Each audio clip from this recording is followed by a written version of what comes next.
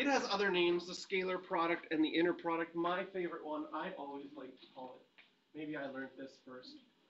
I like to call it the dot product because you draw a dot in between. As opposed to the cross product, which we'll learn later, where you draw a cross in between, or an X.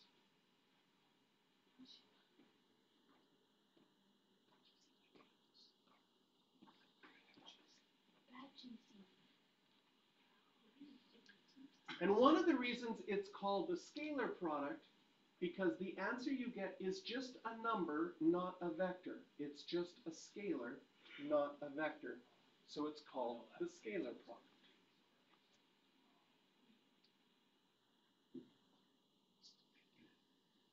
And all you do is multiply corresponding components and add them up. This, the dot product, should remind you a lot of matrix multiplication. But unlike matrices where the rows and columns had to match up, in vectors, vectors are always column vectors. So you just multiply, it's already like turned on the side where you crash it into the other one and add up the pieces.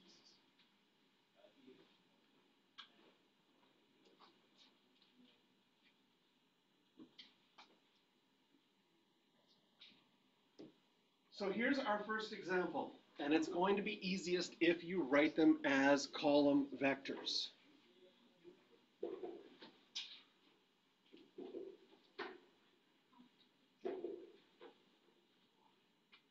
So if we want to find the dot product of V and W, you crash them into each other. The 2 would hit the 2, the -3 would hit the other 2. Add up the pieces, and the dot product would be -4.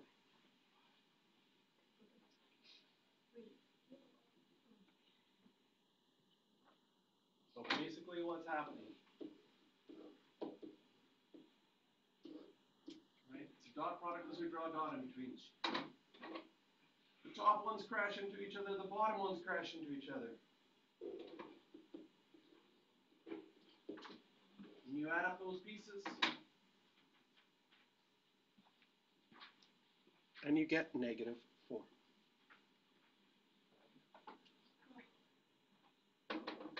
That's how easy the dot product is.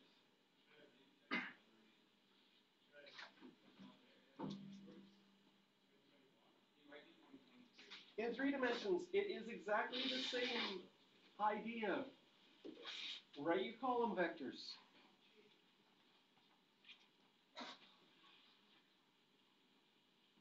And I want to crash them into each other, so I'm going to rewrite them here. We got 2, -5, and 3. Dot product with 4 and 1 and -7. This will crash into this one, crash into that one will crash into that one. Add up the pieces, so 2 times 4, that'll be 8. -5 times 1, that's plus -5. And 3 times -7, that's plus -21. The answer is -18.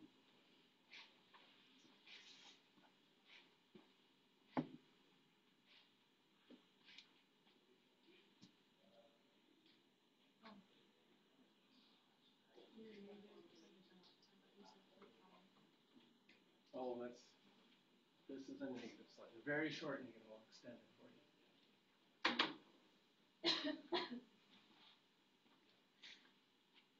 How hard is the dot product? Pretty easy, right? And we're going to mainly use it in 3 dimensions. We'll do some work in 2 dimensions as well. But there's some crazy awesome things that we can do with the dot product as a result.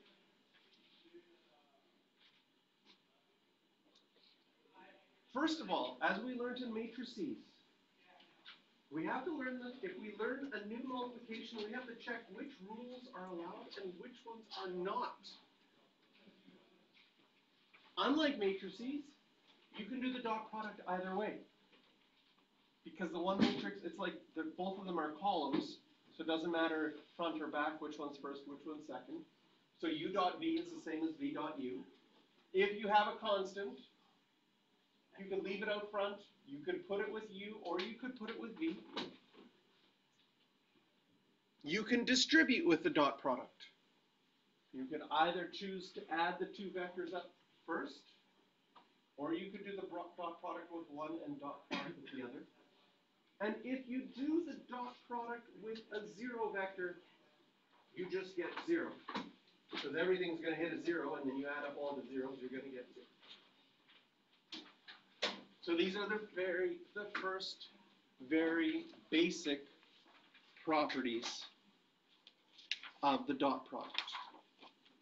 But then we get to the interesting ones.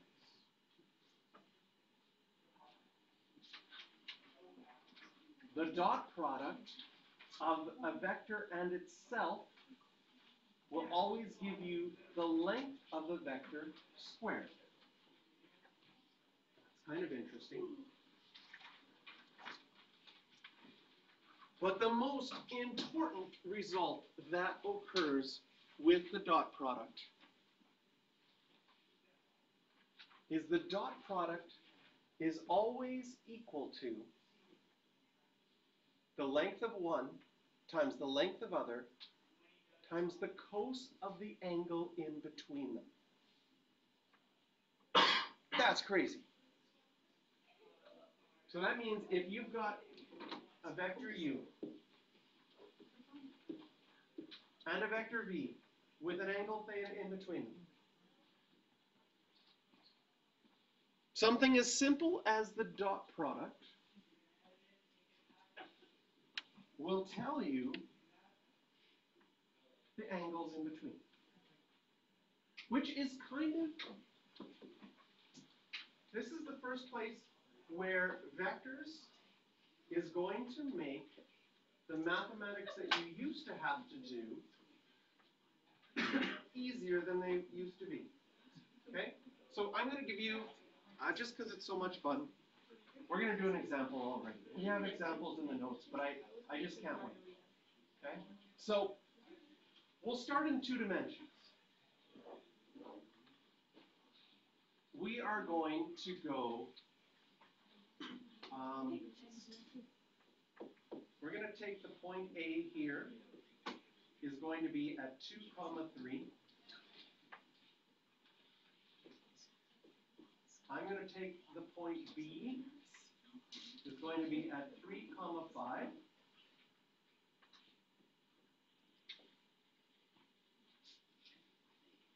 And I'm going to put the point C there at 7, 4. And you definitely could do this using your old math. What would you do to find that angle? Using old math.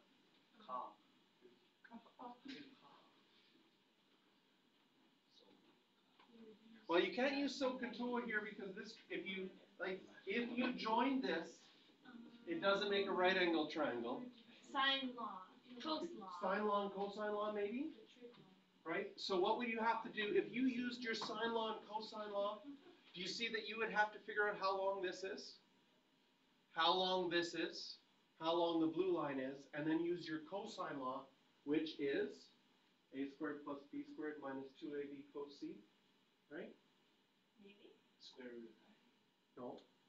Oh yeah, equals c squared, yes, and then square root. So you have to rearrange to get cos theta by sin. Easy enough, really. I got a test on that on Monday. Oh. That's so funny. So there would be a little bit of annoying work to do in this situation.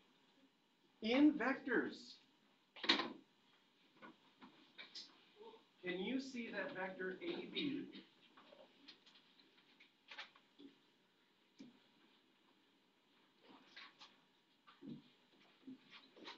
to go from A to B, I went 1 to the right and 2 up. That's my vector AB. If I wanted to go from A to C, I'm going to go 5 to the right and 1 up. Those are my two vectors. The length of this vector, this is where vectors are. Once you've written out the vector, finding the length is just a squared plus b squared. Just 1 squared plus 2 squared, that's easy. Find me the length of AC. That's really easy to do with your vectors. Okay? Whereas I think you would have been a little bit using the graph, it just would have taken you longer. Okay? So there's the length of AB, there's the length of AC. The dot product of 1, 2, dot product with 5, 1 is super easy math. It's just going to be 5 plus 2. It's going to equal 7. And according to this new formula, that the dot product is equal to the length of U times the length of V cos theta, I can rearrange, and you'll see this in your notes, as the dot product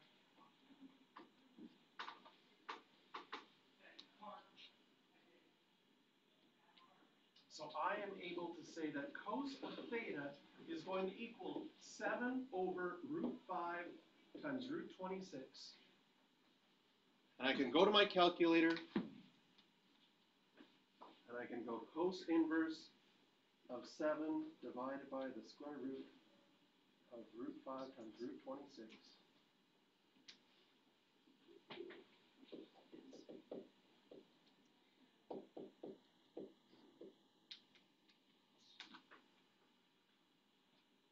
I think that is way faster than using the cosine law and all of the mathematics that we, like this question, totally could give you in grade 11, and you could do it, right? So you could have done it 3 courses ago.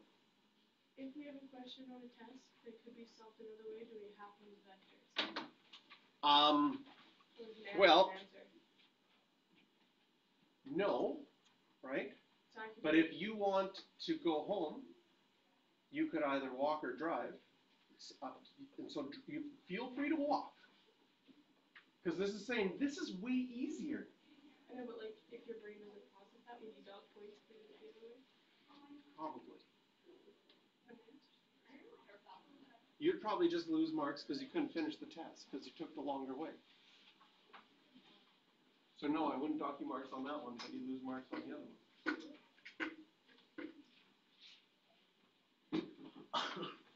So this formula, I think it's rearranged later, but if you want to rearrange it here already,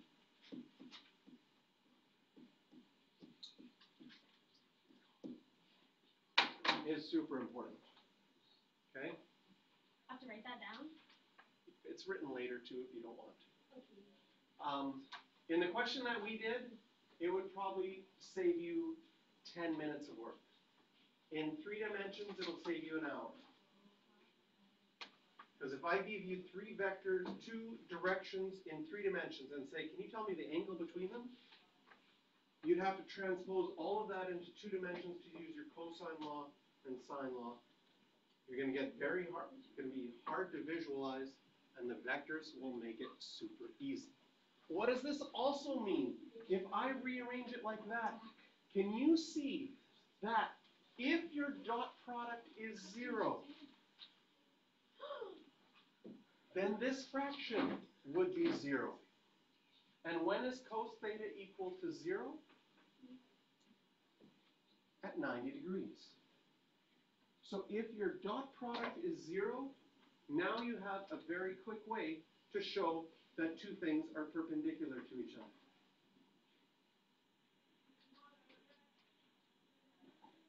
If your dot product is positive,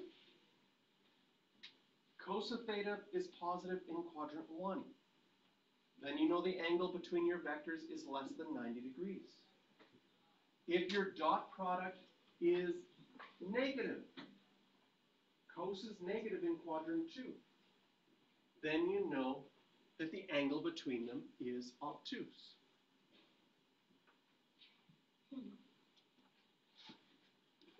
And if 2 vectors are parallel, then the angle between them will be 0. Since cos theta is 1, if your dot product and the lengths are the same, then you know the two are parallel.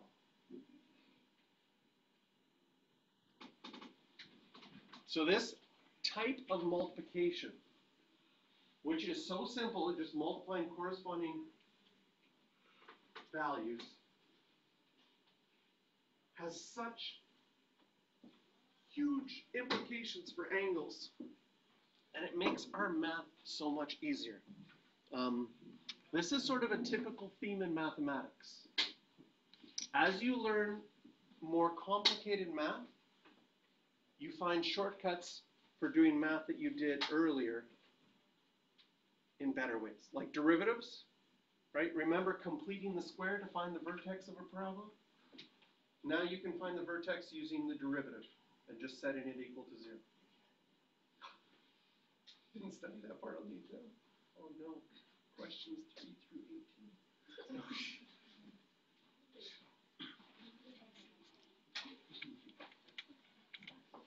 And here's that formula in its rearranged form. Super important formula. The We somme. had a mountain with a point.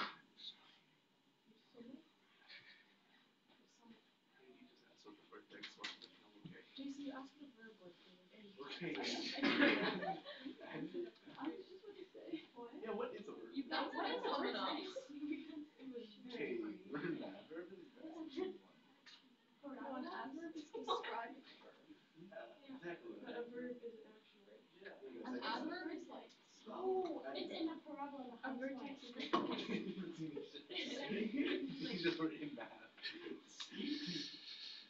No, I know what it is now. I just want myself to It's know like- how. It's the AP exam. I think they invented weekends for teachers. Oh my gosh. It's like AP exams are done and so just forget everything.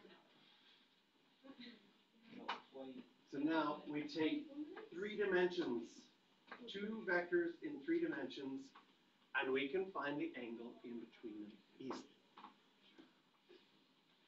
First we find the dot products. And again, Can you go back one?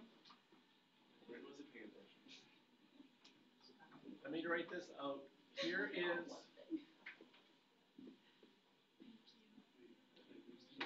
Here is the vectors as column vectors. That's really easy to see the dot product from the column vectors. No, we're good now. You missed this? No, I got that. Definitely missed that.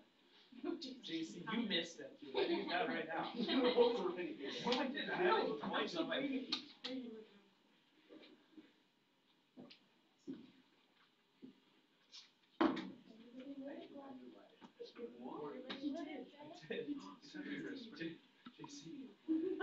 Weekends are not enough for teachers, so they invented summer holidays. What? I went, Everybody knows. Everybody knows. and you said, is that from Gettysburg? Lion King. Oh, You from idiot. Northwest. No. What? Hakuna Matata. West North? Northwest is Kanye's kid. Yeah, I know, but she Yeah, didn't she's know it, saying so. it. Really?